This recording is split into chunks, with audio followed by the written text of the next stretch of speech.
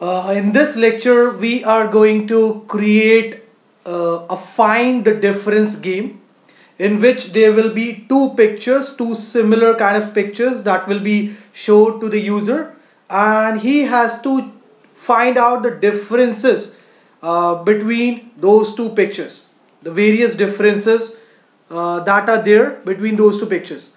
So this is the first screen the user is going to come across when he will open the app on his device, and these are various levels that will be visible to the user when he will log in into the app. Now here, as you can see, there are 12 levels which are visible to us. If you want to create more levels, so for that you can create a scrolling background like this. Let me just show it to you. So this is how you can create a scrolling background so as to define more levels. If you want to define more than 12 levels, you can create a scrolling background like this. Let's go back on the top. So let's start playing the game. So this is the first level. Fine, let's click this image and see what's gonna happen. So we are going to come across this image. Now here, as you can see, the score is 0 initially. Let's start finding out the difference. So for that, I'm enlarging the screen. The first difference is, I guess, there is a green colored ball which is there on this table, but we are not able to see any kind of ball here. So I think this is the first difference. Let's hit this image and see what's gonna happen. Boom. Okay, so the score has incremented by 1. Let's now find out the other difference. This is the second difference, I think. Fine. Let's hit this screen. Okay. So these tick marks I'm able to see where I'm spotting the difference. Now let's try and find out the third difference. Okay, so this is the third difference, I think. Boom. Okay, and the score has got incremented by 3, and right now it is 3. Let's now find out the fourth difference. This is the fourth one. Okay, let's now find out the fifth difference. This is the fifth one, I think. The color of the pillow is different. Now let's try and find out the sixth difference. Where is that? Oh, okay. As you can see here, this leaf is somewhat big in size as in comparison to this one. So this is the second difference. Now, so this is a sound which you are going to hear in the background, and once you are done with spotting all the 6 differences, automatically you will be able to see this next button. Fine. Now when you'll click on this next button, automatically you will move on the second level of this game. Let's move on to the second level. So this is the second level, this is the second image, and as you can see, the score has also got transferred on this screen. So the score at present is 6. Now let's spot the difference in this picture. This is the first difference. I think we are able to see this thing over here, but this is not getting reflected over here. This is the first difference. Now let's find out the second difference. Let me enlarge the screen size for you guys. Here the book's color is different. So I think this is the second difference. Yes, this is the second one. Now let's find out this third difference. Okay, as you can see here, the shadow is the shadow of this rod is straight, but here it is somewhat tilted. So I think this is the third difference. Absolutely correct. Okay, this is the fourth one. There is a leaf over here, but we are not able to see any leaf over here. So this is the fourth difference. Now let's find out the fifth one. Where is that? Okay, so here the color of the book is pink, but here it is somewhat green. Let's click here. Yes, Boom. this is the fifth one. Now let's find out the sixth difference. Here, as you can see,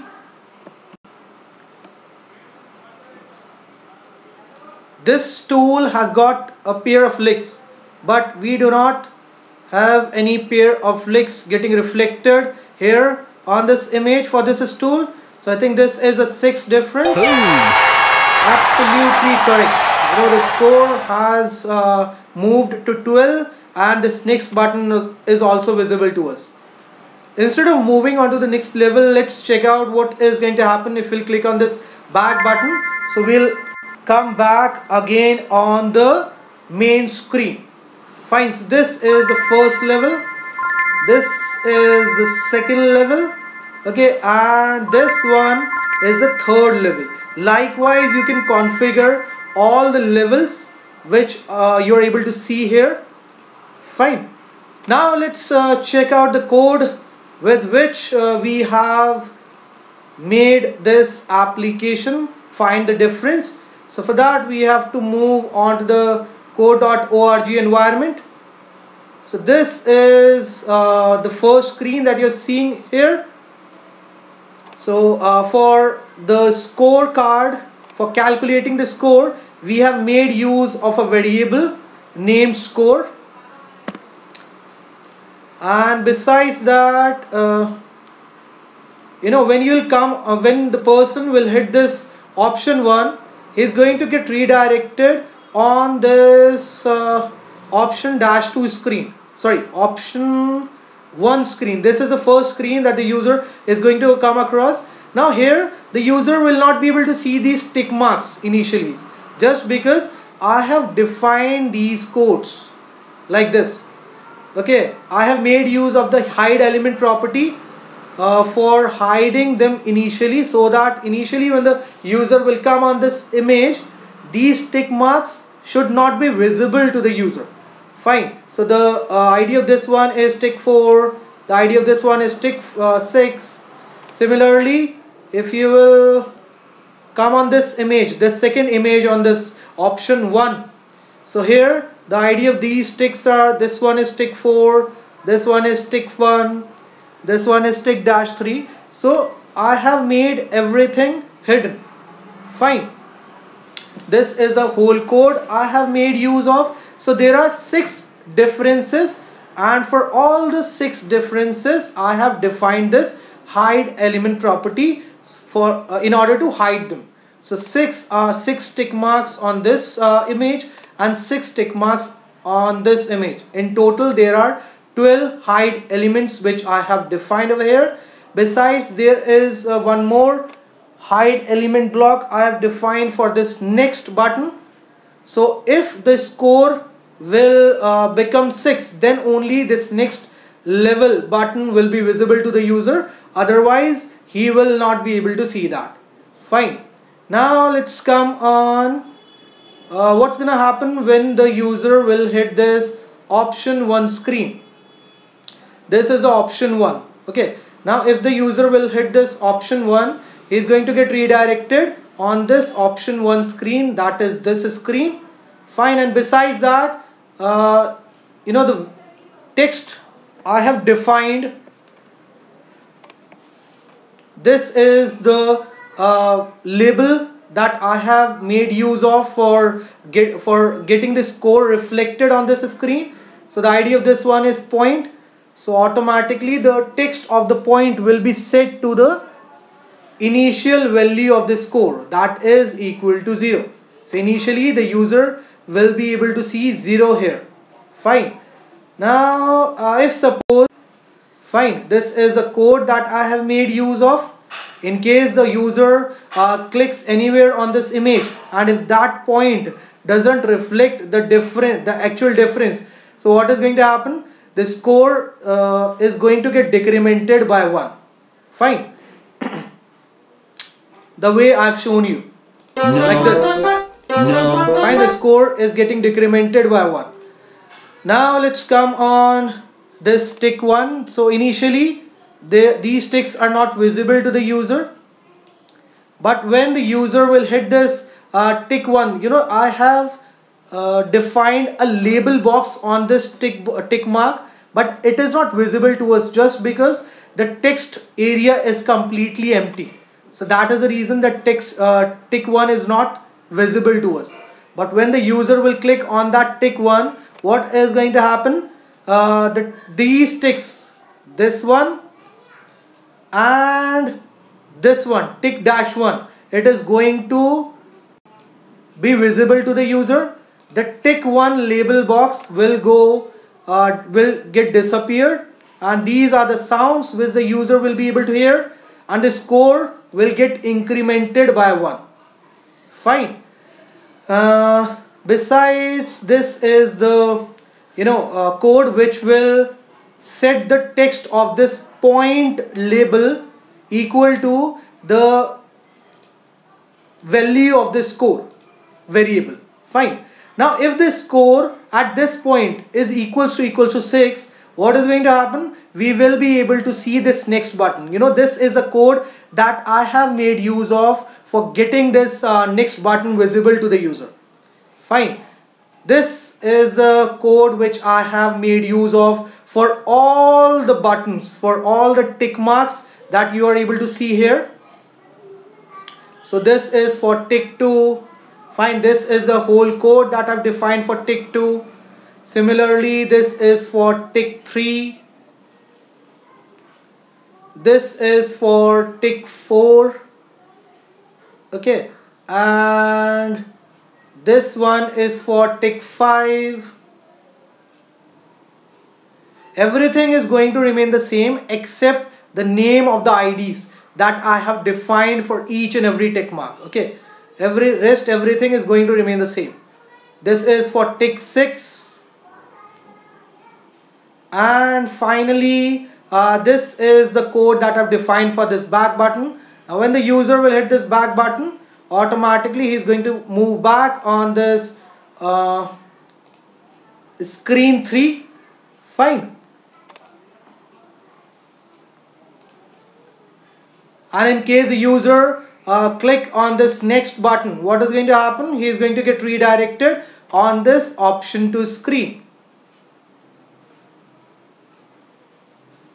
Now the similar code I have defined for this option 2 screen 2. Okay, these are the components for which I have defined these hidden element blocks. So again, there are 6 differences in these two images that the user has to find out, and for each difference I have defined 2 different hidden blocks, one for this image and one for the image that you are able to see in the bottom. This is the hidden block I have defined for the next 2 button. So this button will be visible to the user only when the score will be equal to 0. Otherwise it will not be visible to the user. This is the code that I've defined for this option 2, which is there on this screen. So when the user will hit this button, what is going to happen? He's going to get redirected on this option 2 screen. And if suppose he clicks on this image anywhere and that point doesn't reflect the correct difference, so what is going to happen? Automatically 1 point or 1 marks are going to get deducted from the scorecard. So this is a code that I've defined for doing the same. This is again for tick 1. There is a label called tick 1 on this tick 1 button, tick 1 button, tick 1 image button. Fine. So when the user will hit this button, what is going to happen? Automatically these 2 ticks are going to get visible to the user. The tick marks which are reflecting the differences, these 2 will be visible to the user, and the label box will go disappear, and the score will get incremented by 1. So if the score is equals to 0, equals to 12, so then only the next 2, this button is going to be visible to the user, otherwise it will remain hidden. Similar code I have defined for this tick 2 button also. This is the code for tick 2. This is the code for tick 3, the third difference, for the third difference. This is for the fourth difference. This one is for the fifth difference. This one is for the sixth difference. And now when the user will, when this next button will be visible to the user, if he will hit this button, what is going to happen? He is going to get redirected on this screen 5, where he will be able to see the image that he has to solve, the question that he has to solve for this level 5. Fine. And here we have got a back button defined also, so that the user can move back on this main screen if in case he wants to do the same. Fine. So this is the whole code that I have made use of for this back 2, for this back 3 button, and then this is for this option 3 button. Okay, when the user will hit this option 3, automatically he is going to get redirected on this screen 5, that is level 3. Fine, so this is how you can code this game. Now the last thing that I would like to tell you is how I have designed that scrolling background. So for designing that, what you can do, you can put this image. First of all, you have to define a text area. This is a text area just behind this image, and on that text area you can define an image. Now the width and height of, so the width and height of this image is this is the width 300 and this is the height of this image 450. Now if you want to make a scrolling background, then what you have to do, you have to define one more image. See, I have defined one more image, but it is not visible to us at present. It is present just below this image, and the the position, the Y position of that image, the second image that I've defined on this screen 3 is starting from this 451. The Y position I've defined it from 451. So the Y position, where the Y position of this first image is ending, at that point I have defined the Y position of the second image. Fine. So when you will come on this application, what is going to happen? When you will click here and when you will press enter, so you will be able to see it scrolling down, and if you will press backspace, you will be able to see it scrolling up. So that's how you can create a scrolling background using a text area, defining images on the text area. This is the component which provides us with a scrolling background, which it can help us in creating a scrolling background. Fine. Hope you liked the lecture. Please do like and subscribe to my channel, and please do share the link of this video with your colleagues also. Thank you very much, and God bless you all with a great future. Bye bye.